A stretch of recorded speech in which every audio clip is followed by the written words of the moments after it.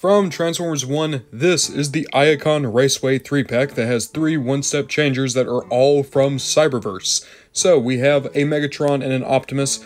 Both of these are heavily remolded from the original one-step changers from Cyberverse. As for Mirage, that's Blur with a new paint job. You look down here, yeah, Mirage looks more like Blur.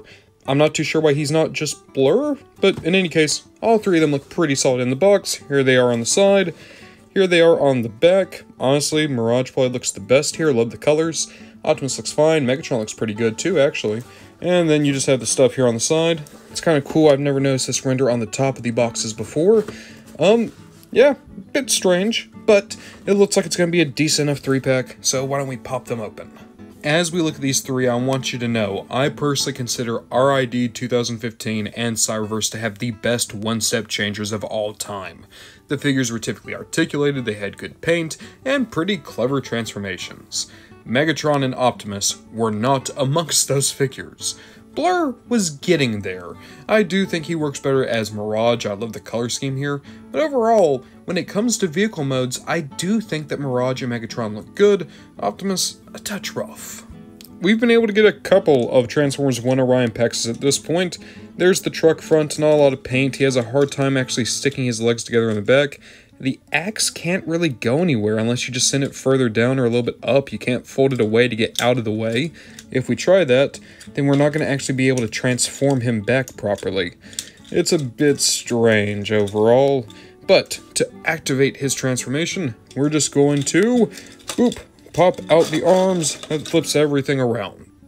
In robot mode, I think this looks alright. It doesn't look anything like Transformers 1 Optimus, but it's a decent Optimus, and you have articulation in the arms. You actually have a good swivel up and down. That's it. Nothing. Oh, wait, no. Swivel in the head, too. Alright. You know, my big complaint with a lot of one-step changers is that they've gutted any articulation they get. But thankfully, because these are older molds, they can still at least move arms and heads. I do think that helps these figures really feel a lot better than they could otherwise. And here's what made me really sad. This figure, when it originally came out, would have been about $6. One-step changers nowadays are $10. Yeah. Looking at Megatron next, and I love this tank mode, man. The only thing they've done is they added the front because the Transformers 1 tank mode does have more angular treads, but it's a good looking tank still.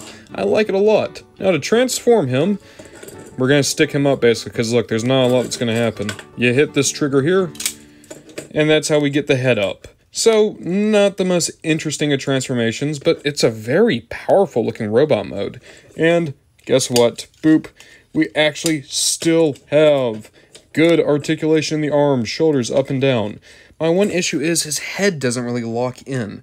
But it's a good head sculpt. It's a good design. It's just Cyberverse Megatron, already one of the better, more universal Megatron designs.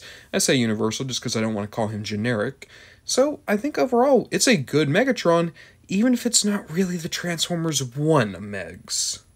And then we have Mirage. I feel like I need to say this now. I don't think Mirage is going to be in Transformers 1. If he is, it's going to be a cameo. I think this is here just because they had the mold kicking around.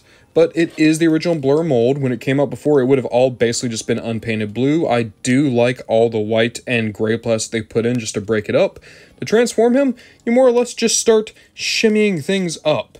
Just keep shimmying that nose all the way in. We fold the feet down, and boom, we have Mirage. Just like the other 2, he does have articulated arms. Boy, those arms are weedy. Look at that. But there's a good figure here.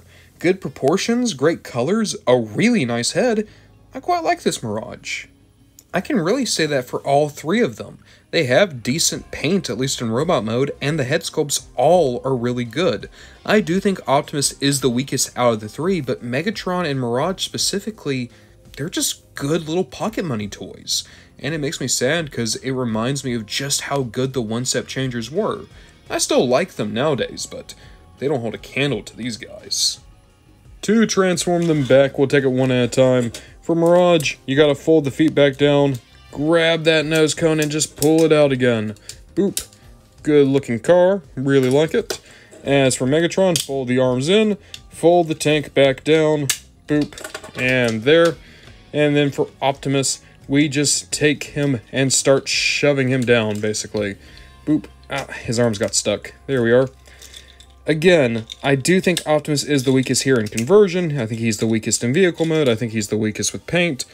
I think that if you buy this pack, it's really just to get this Megatron and Mirage. They're both really good one-step changers.